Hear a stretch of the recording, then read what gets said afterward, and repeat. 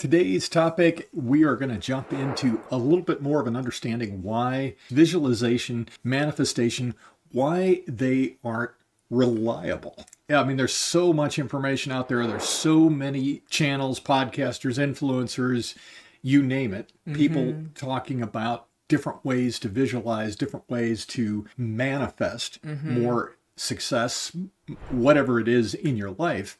You and I both have had the experience of knowing that that's not always reliable. Right. So what's at the core of why is it that visualization and manifestation aren't necessarily reliable? Yes. So I know that the movie The Secret and the book The Secret, those are the things that kind of brought manifesting and visualization to a wider audience. And I know that when they came out, I was like really excited. I was doing all the things. I was doing the visualization as if now with all the feelings. I was following all the directions exactly, and nothing changed for me. So we're not saying it doesn't work at all, because there are some people that have experienced, obviously have experienced success. The key point I want to make here is that it's not consistently reliable. So it works for some things, for some people, sometimes. And today we want to talk about what makes the difference between the people it does work for and the people it doesn't work for, and the things it works for, and all of that. And the piece to remember here is that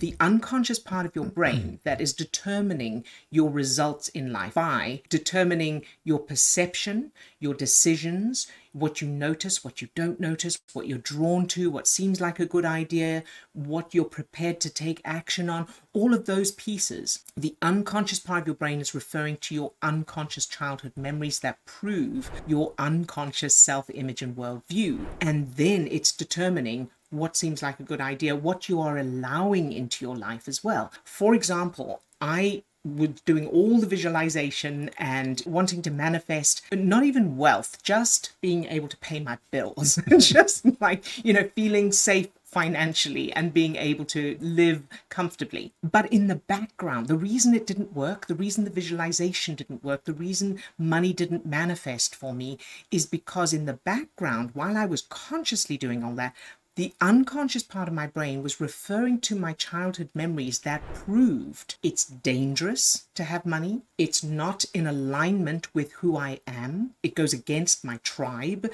And there were a whole lot of references there that I eventually found and was able to change. Now, when I changed those, then yes, visualization, manifesting, all of that works because there's no background contradiction from those childhood memories. So the analogy I like to use is if you wanted to drive from the city to the beach, it doesn't matter how much you visualize the beach. It doesn't matter how much you want to get there. It doesn't matter how much you feel like you're already there. And it doesn't matter how well you drive. So, you could be taking the actions in that if your GPS is still set for the city.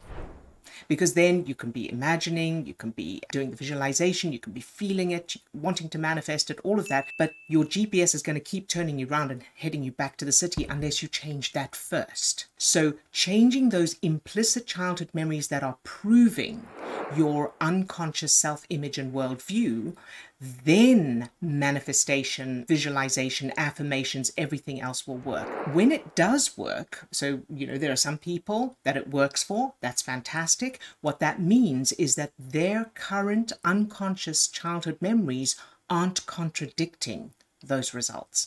So as they're thinking, oh, I want a beautiful house, or I want wealth, or I want a relationship, or I want, my health to change, whatever it is they are visualizing and wanting to manifest, in the background, the unconscious part of their brain is referring to their childhood memories, and they don't contradict those visualizations, that manifestation, then it can happen. So does it have a, I know I've been talking nonstop. Do you want to get a word in at all?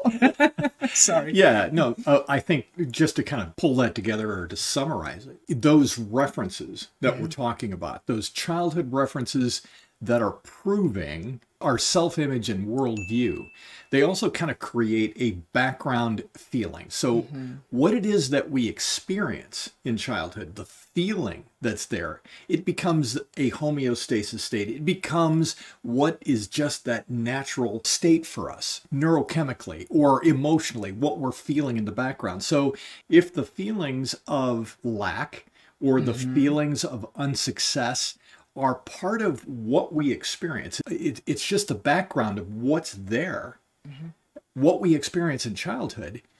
Even though our conscious mind now, and this was certainly my experience as an adult, my adult conscious mind was, I don't want anything to do with those feelings from childhood.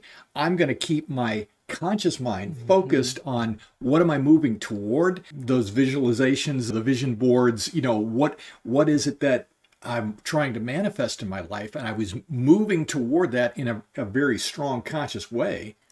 But in the background, what was there was that safety zone of that feeling of lack, that feeling of not worthy, that feeling of et cetera, et cetera. Those feelings from childhood were what was actually manifesting. Exactly. Yeah. Manifesting and replicating themselves in the present moment. So no matter how hard I was trying consciously to move in the direction of what I was trying to manifest, I was still dragging along everything that felt safe, even though that doesn't necessarily make logical sense.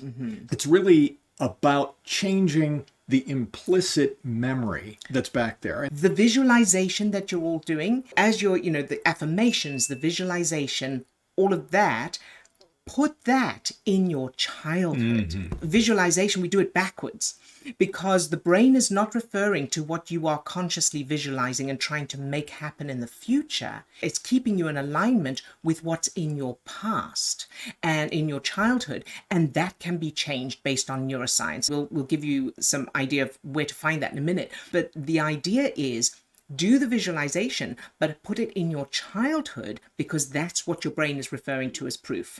So I just want to put that in a nutshell. Yeah, absolutely. And it is one of those types of things that seems counterintuitive. It does seem backwards. It does seem upside down.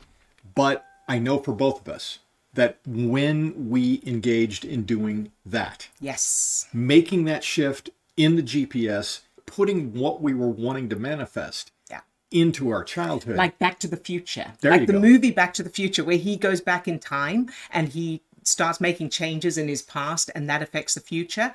We can do that as far as the unconscious part of the brain is concerned. It can't tell the difference between reality and imagination, and it can't judge something as unrealistic. And so while we consciously can still remember what originally happened, the idea is to do what Marty McFly did. Go back to your childhood memories and change those. And of course, that then changes everything your brain is referring to. Then it's keeping you in alignment with those visualizations that you've put in your childhood. And then it's in alignment with what you want in your future as well. I've put a little banner on the screen there. If you check the description of this video, you'll find some links. There's a link to a new upcoming free live webinar. We'd love to have you join us for that, where we go into a lot more detail on this. And then there's also a link to a recording of a previous one if you'd like to check that out in the meantime. Yeah, if you're finding us for the first time, if this information seems completely brand new or maybe even incomprehensible at this point, take a little bit of time to jump into that a little bit more because it is amazingly transformational. Yes. All right. So we hope to see you there and have a fabulous rest of your day. Bye for now.